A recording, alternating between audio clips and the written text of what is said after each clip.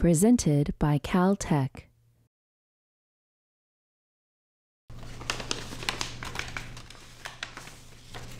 The event that we're having today is a transfer of a lot of historic artifacts to the archives here at Caltech. It's a story that hasn't been told. It starts out in 1965. I was consulting for Gordon Moore at Fairchild, but I had known Gordon since 1959 and had consulted with him at Fairchild since it was a very small company. And Gordon always thought way ahead. He is a very, very big picture kind of person. And one day I came in and he showed me that picture. Starts out in 1959 with a single transistor. Then this is one of the very first integrated circuits in 1960, 61, 62, 63, 64, 65. And he showed me this picture and he said, you know, they're getting to make more complicated integrated circuits every year. So, of course, he's Gordon. So what did he do? He plotted how many transistors there were on each of those as a function of the year. And he made a log plot. Just the log to the base 2, of course, because it's Gordon, as a function of the year. And he noticed it's a straight line. And he just extrapolated that. And so Gordon made the leap of faith that you could make transistors smaller so you could put more of them on an area and they would still work. And also, people would get better at the process by which they make these things, so the yield would get better. And if they could do both of those things, which was a huge if, then the economics were absolutely compelling. And it was a week or two or so later, he said, Carver, you're working on electron tunneling. I said, yeah, that's right.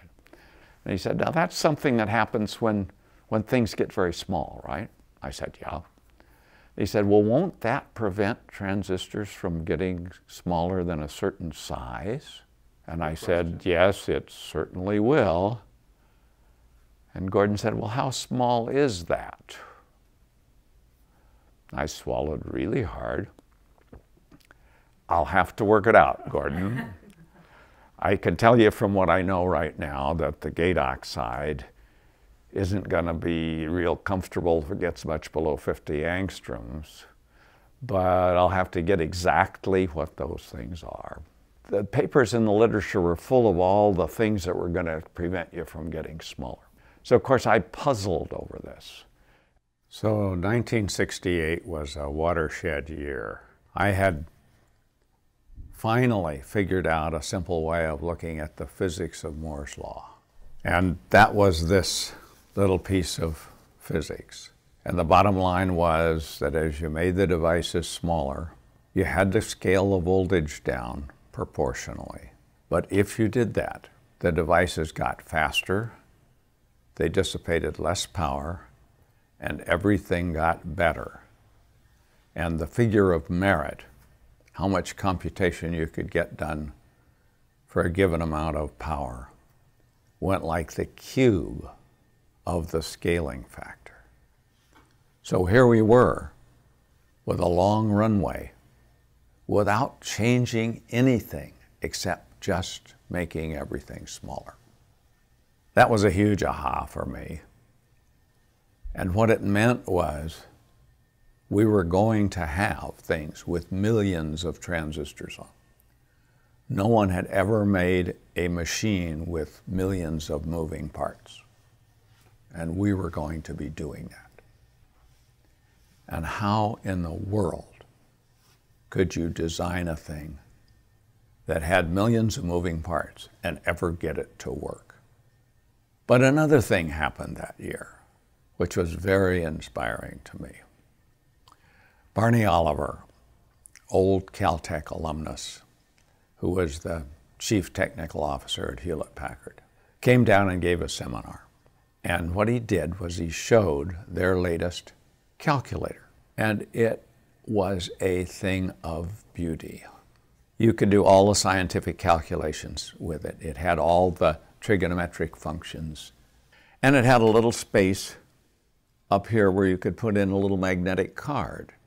It had memory for programs that were just sequences of the key pushes. And of course, what it was for people like me to take our data and reduce the data. And this was the machine I talked to Bob Noyce and Gordon Moore about, and trying to convince them that this was going to be the future. There was going to be something like that on everybody's desk. And this is what integrated circuits were going to be for. Meanwhile, I was furiously learning how to design digital stuff. And I got pretty good at it pretty fast because I spent every waking hour doing that. Well, the other thing I do when I get to where I understand it myself a bit is I teach a course on it, because there's nothing like teaching a course that helps you master a topic. If you're going to teach a course, you have to build something real. So I chose the calculator because a calculator is the thing everybody understands. At that time, electronic calculators were just getting popular because they were getting affordable. And yet they were complex enough that they exercised everything that you needed to know about digital logic.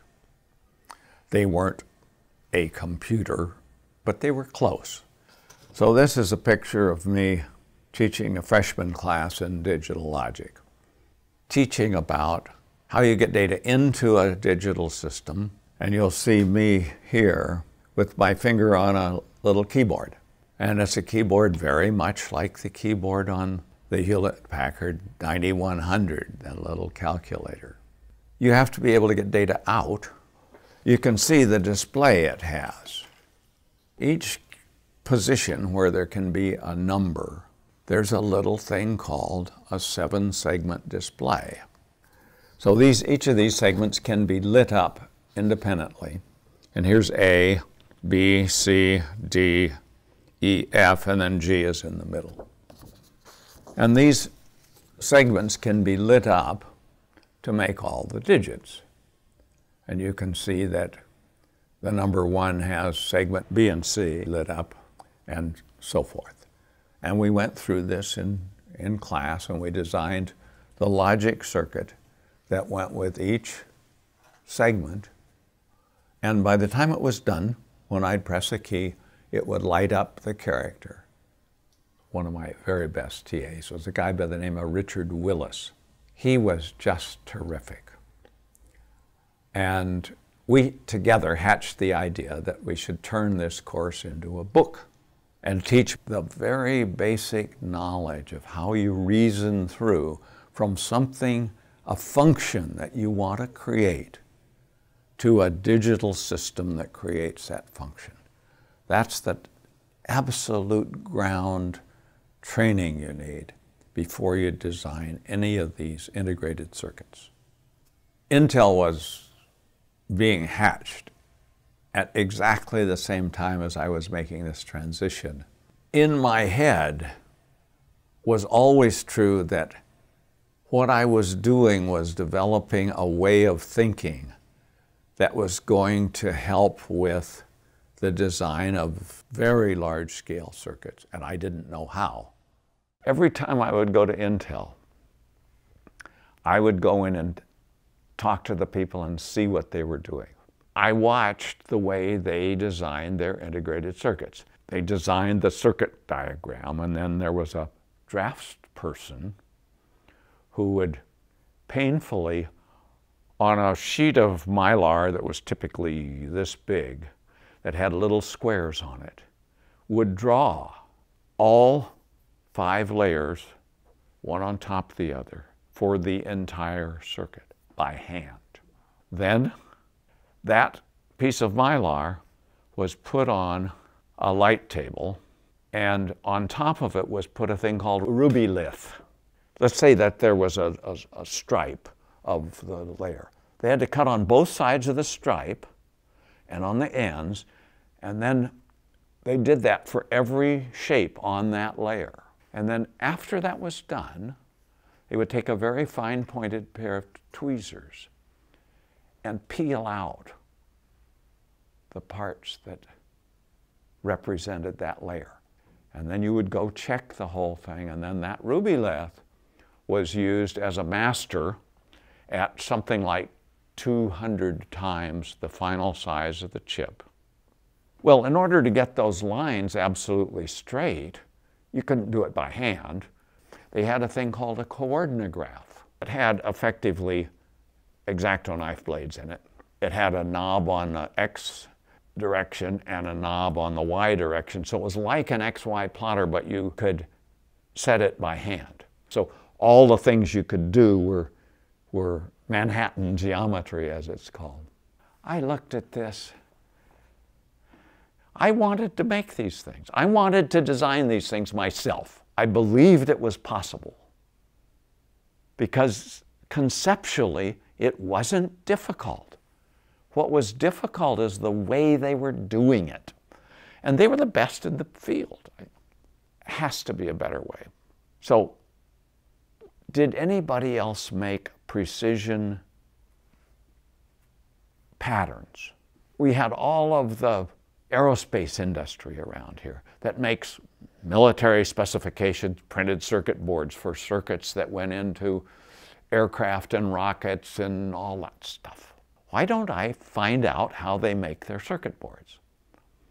Well, it turns out that the way everybody made their layouts was to use a thing called a Gerber plotter. And there were commands for this. It was called Gerber code. And what it was you select a aperture, then you go to where you want it to start, you turn it on, you draw from one XY position to another till you're at the end, and you turn it off. That's not hard. So I started writing Gerber code. Well, I can't afford a Gerber plotter either, and it was a big thing. You had to have it in a dark room, of course, because what you put down was Mylar that had photographic emulsion on it. It was basically a great big photographic negative. And then you drew on it all in the dark. And when it was done, you ran it through a photographic development process.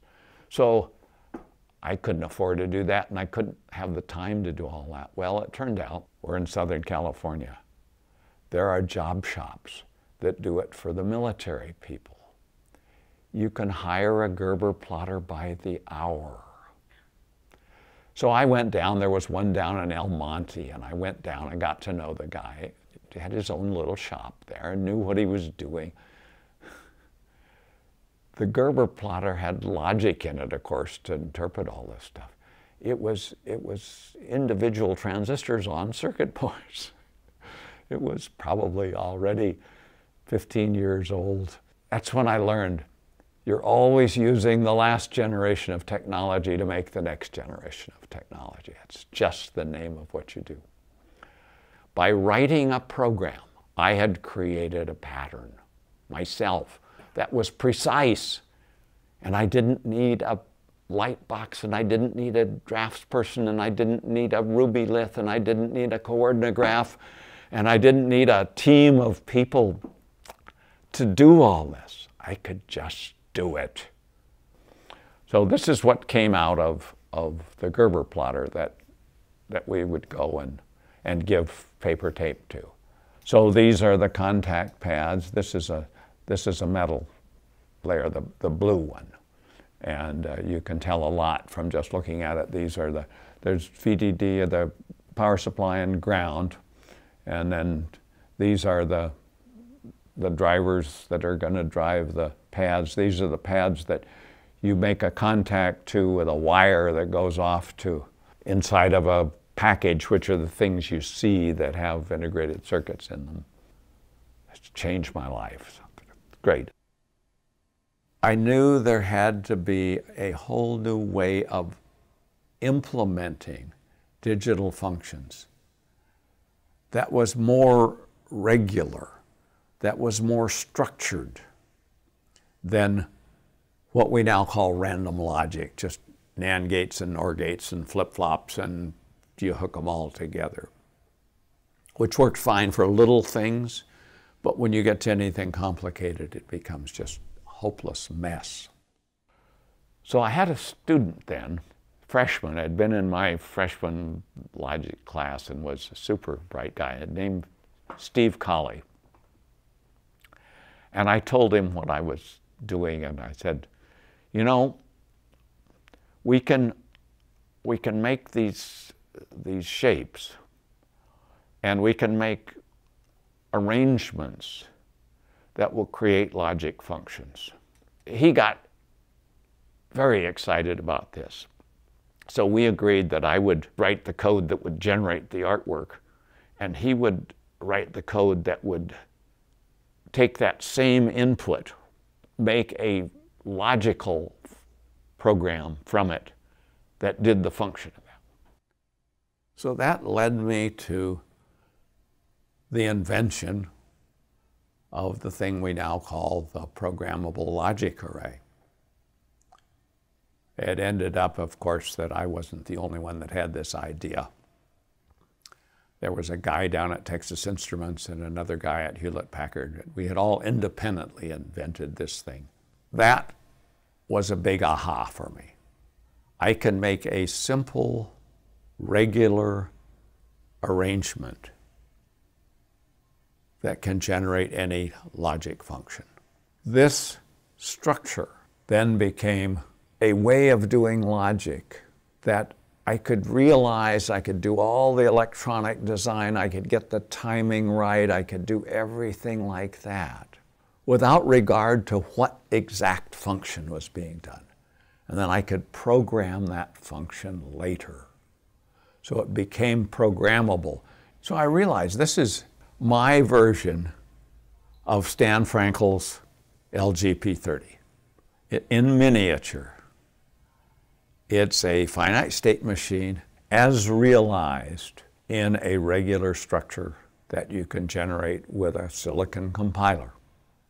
So that was the inspiration for this not just being a specific thing, but a very general way to do logic. So if you thought about it carefully, you could map the logic onto these very regular functions. And it ended up much later being shown that this actually resulted in a smaller and faster chip than doing it with random logic. It just opened my mind because I'm very close to the general purpose computer here. This is a picture of my first chip. And you can see the AND section here on the left. The very bottom thing, you see the storage. That was a shift register that had the number of bits that there were digits plus a couple for the counting of extra. The white areas are the bonding pads where the wires come off to the outside world.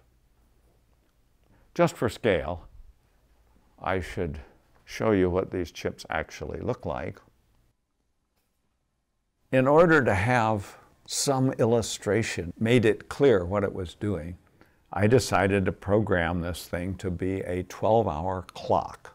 So it would display the seconds, 0 up to 59, and the minutes, 0 up to 59, and then hours, 1 up to 12. Because it's a general logic function. It doesn't care that there's a special case for 12 and 1 and all of that. It was just all built in the code. That's what all those ones in there are. They're taking care of the entire sequence. They're taking care of adding. They're taking care of making sure you don't have a 0 in front of the 1 when it's 1 o'clock in the morning. So now we'll go over to the lab, and we'll have a chance to actually see this very chip, my very first one, working. So what I'm going to show you is exactly the same chip in a package that's very, very similar to the ones that I put the chips in myself back in 1971. And it's being tested in very much the same way. There wasn't a setting mechanism built in the chip. I wasn't developing a commercial clock. I was developing a general purpose structure that this was a demonstration for. And to do that, you actually have to display the output. Well, I had built the chip to work with this little fluorescent tube. It was designed in such a way that the chip could drive the signals on the tube all by itself. It didn't need any external drivers or anything like that. And that was an important part of the demonstration, that you could do the entire task that needed to be done with this one structure. If it was really a general purpose structure, you should be able to do all of that. So I hooked up the digit lines to the digits on the tube, and I hooked up the segment lines to the segments on the tube, and that's all done. This is a little thing called a prototype board, and all it is a place to stick wires into, and there are little pieces of metal underneath that connect the wires together. Each of the little wires from the tube is hooked up to the appropriate pin on the chip.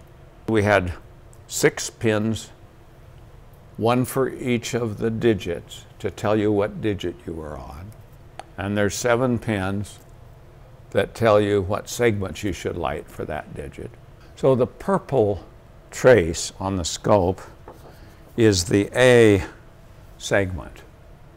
So if you think about the digits, the A segment will be on for everything but 1, which is B and C, and 4, which has those segments, and the rest of the time it will be on. So if you watch the signal here, for the first digit, when we get to 0, there's 1, 2, 3, 4. So that's the way it works for all the digits. It was fun doing this once I had satisfied myself that the chip was actually working, because I had thought through all of these cases and worked them through in my head. And so I had to check out all the places I could have made a mistake, because there was no way to run a simulation through the whole thing all that long. So I would go to the critical places in the simulation and run them from just a few cycles to see if it did the right thing. What I want to do is I would like to get it to 9 so I can see if it goes from 9 to 10, because then that'll invoke the next digit. Well, I want to make sure that works right. And there we went over to 10, 00, 00, just like it ought to be. So that was the key one, to see if you get the next digit, because remember, that had not been a 0, that was just blank. So the next one had to go from 11 to 12, not to 0. Because if it were counting in any reasonable system, it would go to 11:59, 59, and it would be 0 hours. In fact, there are some people that reckon time that way. 4, 5, 6, 7, 8, 9, 12, 00, 00. So it didn't go to 0, it went to 12 like it should have. Okay. So now we've got to see if it goes from 12 to 1 instead of 0, which it would if it was an ordinary digital counter. 5, 6, 7, 8, 9. There we go. And it went to 1, 00, 00. No zeros up here. And it didn't go to 0, 0, 0. It went to 1, 0, 0, because that's the way we tell time. This was the test I did for my very first chip. By the end of that first day, I had it doing this. And I realized that I had a way of generating VLSI designs that worked, not because I had crawled all over them by hand, but because they were generated in a structured way, so that once you checked out the structure, then it was the contents of the code in the structure that made it do its function. So that was the beginning of the switch from the physics and then the realization of a transformation from idea to an architecture, to a logic structure, to a programming of the logic structure, to a realization of the chip first in a mask and then on the silicon and then in a real living part. That was this little chip right here. Then I realized I did understand something about designing these things, and it was a thing that was not being done. That was a big thing for me.